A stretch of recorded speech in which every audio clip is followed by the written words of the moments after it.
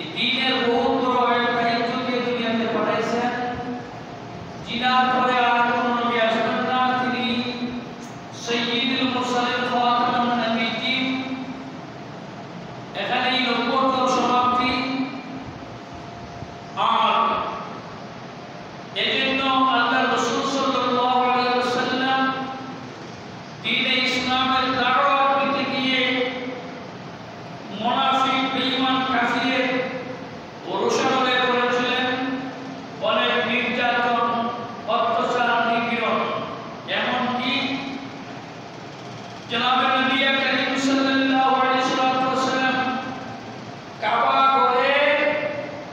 কাবাকে সামনে নিয়ে আল্লাহর নবীজি আল্লাহকে নামাজের মাধ্যমে সিজদা দিতেছেন।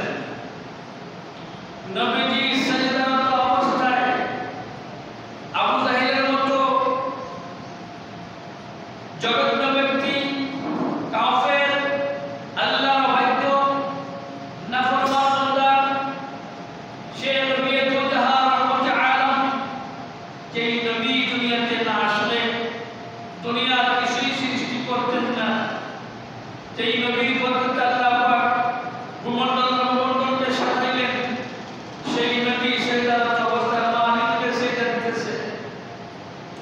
ওই আবু জাহেল মরা, দুর্গন্ধযুক্ত, উটের পোষা নারী, বুড়ি, বিশ্বনবী সরকারে দুজাহার রহমতে আলম সাল্লাল্লাহু আলাইহি ওয়াসাল্লামের মাথা মোবারকের মধ্যে রেখে দিল।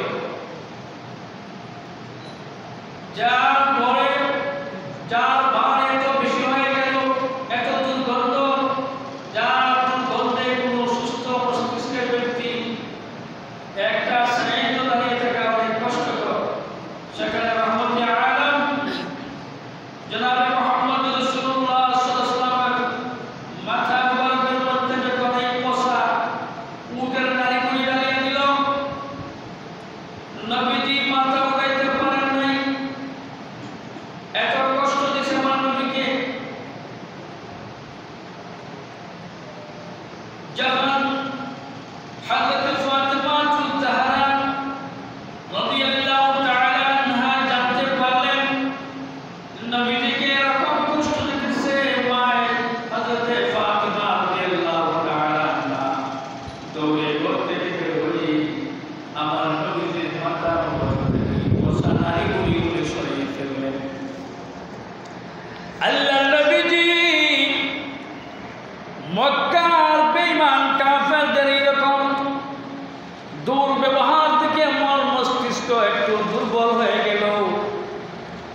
আল্লাহর নবী মনকে সবল করার জন্যে, আল্লাহর নবীর দৃঢ়তা সৃষ্টি করার জন্যে হযরত ইব্রাহিম পয়গম্বর আলাইহিস সালাতু ওয়াস সালামের ইসলামের দাওয়াতের সময়কালের কিছু কঠিন ও জটিল অবস্থাটুকু করে তুললেন। নবীজিকে তাই বলে দিলেন, আল্লাহ নবী রাস্তাটা বড় সেনসিটিভ, ঈমান রাস্তা বড় কঠিন। ইসলামের উপরে ওঠা, ইসলামের মিশনে নিজেকে অতিবাহিত করা বড় কঠিন বিষয়। এই কঠিনত্বকে যারা অতিক্রম করে আল্লাহর দ্বীনের প্রচার করেছে, আল্লাহ রাব্বুল আলামিন তাদেরকে কামিয়াব করেছে। সুতরাং এই দিনের দাওয়াতের কাজে যারা ব্যস্ত থাকবে তাদের উপরে মুসিবত আসবে, সমস্যা আসবে, কঠিন থেকে কঠিন দুর্ব্যবহার করা হবে। যেমন ইব্রাহিম আলাইহিস সালামকে করা হয়েছিল। ইব্রাহিম আলাইহিস সালামের নির্যাতনের কাহিনীটুকু আল্লাহ রাব্বুল আলামিন পবিত্র কোরআন কারীমে উল্লেখ করে বিশ্বনবীকে সান্ত্বনা দিলেন, বিশ্বনবীর সমস্ত নির্যাতিত উম্মতকেও সান্ত্বনা দিলেন। শুধু তাই না, সাহাবায়ে কেরাম থেকে নিয়ে কিয়ামত পর্যন্ত দ্বীনের দাঈ যারা হবে, আল্লাহর পথে যারা চলবে, তাদের উপরে নির্মম অত্যাচার নির্যাতন চলে আসবে। আল্লাহ রাব্বুল আলামিন হযরত ইব্রাহিম খলিলুল্লাহ জীবনের আংশিক কষ্টদায়ক নবুয়তের কষ্টদায়ক সময়টুকু উল্লেখ করে আল্লাহর নবী সহ কিয়ামত পর্যন্ত আনেওয়ালা সকল ইসলামের বুদ্ধিজীবী ইসলামী দায়ীদেরকে সান্ত্বনা দিয়েছেন। বিচলিত হওয়ার কোনো কারণ নাই। দিনের উপর চলবেন, দিনের দাওয়াত দেবেন, সত্য কথা বলবেন, ইসলামের উপর চলবেন, নির্যাতন আসবে, জেল আসবে, জুলুম আসবে, এটাকে বরদাস্ত করতে হবে। এখন যদি মুসিবত আসবে, এই মুসিবতগুলো যদি কেউ ভয় করে দিনের হক কথা যদি বন্ধ করে দেয়, যে তাম আয়ন কি হয়ে যাবে? বর্বরতায় পরিণত হয়ে যাবে। যখন মানুষ দিনের কথা বলবে না, সত্য কথা বলবে না, তখন ওই যুগ নবীজি দুনিয়াতে আসার আগের যুগটা যেরকম ছিল, বিশ্ব ছিল পাগলা কারো দ্বার তো না কেউ কারো দ্বার। বিশ্ব ছিল পাগলা কারো দ্বার তো না কেউ কারো দ্বার। কেউ পূজিত পাতর নুরি, কেউ বাইতর জানোয়ার। ইসলামের দাড়ি যখন স্তব্ধ হয়ে যাবে, ইসলামের কথা যখন আলোচনা বন্ধ হয়ে যাবে, ইসলামের বিধিবিধান থেকে যখন মানুষ সরে যাবে, তখন একটা পৃথিবীটা এটা পৃথিবী থাকবে না, এটা পাগলা গারদে রূপান্তরিত হয়ে যাবে। আল্লাহর নবীজি দুনিয়াতে আসার আগে মুহূর্ত সময়টা তাম পৃথিবী পাগলা গারদের মতো ছিল। সবাই ছিল পাগল। কে তার মেয়ে, কে তার স্ত্রী, কে তার কি, এটা বোঝার কোনো বিবেচনা ভেদাভেদ ছিল না, বিবেচনা করার মতো কোনো সময় ছিল না। যখন যার মানে তাকে যেইভাবে চাইছে সেইভাবে ব্যবহার করছে, এতে বোঝা গেল মস্তিষ্ক ঠিক ছিল না, সবাই পাগল ছিল, পাগল ছিল। বাদশাহ মালে মস্ত, মাগরিবা হালে মস্ত। বাদশাহ মালে মস্ত, মাগরিবা হালে মস্ত।